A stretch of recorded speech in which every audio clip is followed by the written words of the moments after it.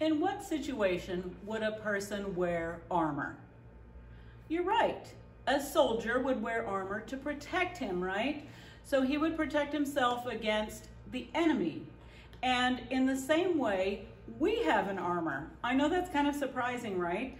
But let's read in Ephesians chapter 6. It says in verse 13, "Therefore, take up the whole armor of God, that you may be able to withstand in the evil day, and having done all, to stand firm." So we have an armor to put on every day, but it's not like the kind of armor, right, that a warrior would wear. It's something that is more of a picture of the things that God puts in our lives to help protect us from the evil one. And so putting that on helps us to stand, like the Bible says, to stand firm or to be bold, like our word up for today, correct? So today we're going to start with the first piece of armor. And it says in Ephesians 6, verse 14, "Stand therefore, having fastened on the belt of truth." So our first piece of armor is the belt. Now I often wonder why in the world belt would be first. I want you to think about what a belt does. A belt kind of holds it all together, right? So we kind of think of the belt as the last thing we would put on. But there's a very important thing that we need to know, and that is that the belt of truth refers to God's word.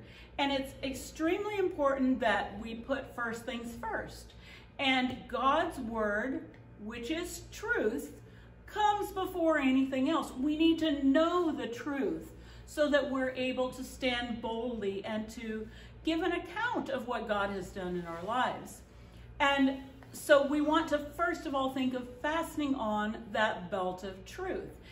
That means that every day we have the opportunity to look into God's word and to see what the truth is, and then to live that truth in our everyday life.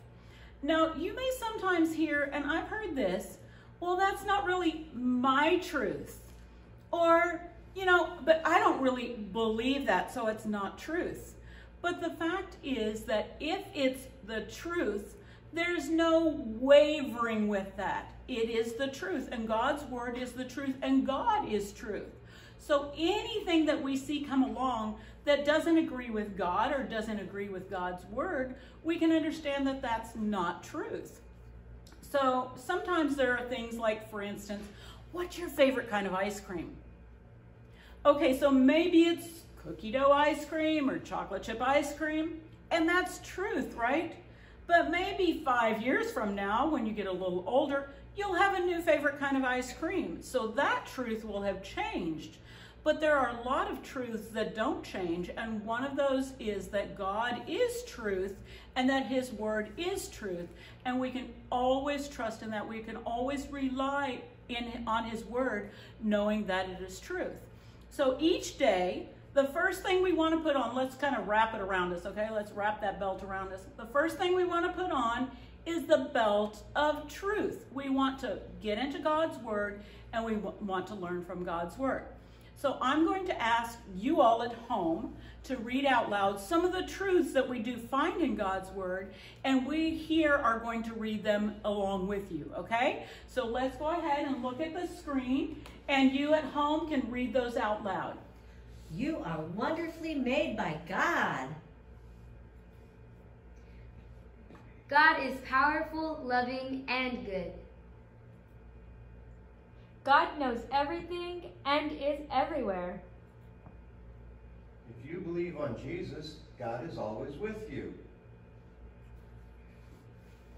If you believe on Jesus, nothing can separate you from God's love. If you believe on Jesus, God has a plan for you to do good works. Your life has a purpose. Aren't those some amazing truths? Those are true in your life and in my life. And every day this week, I encourage you to spend time reading God's word and learning truths from God's word for your own life and being bold as you stand for him. Let's go ahead and pray as we finish out today. Lord, we want to thank you so much for your truths, for God's word that gives us truth that we can stand firmly on it. We can be bold in your word. Lord, help us this week in our busyness to not get so busy that we forget to take time to spend learning from your word, learning more about you and applying those things in our lives. We thank you in Jesus' name. Amen. We love you guys.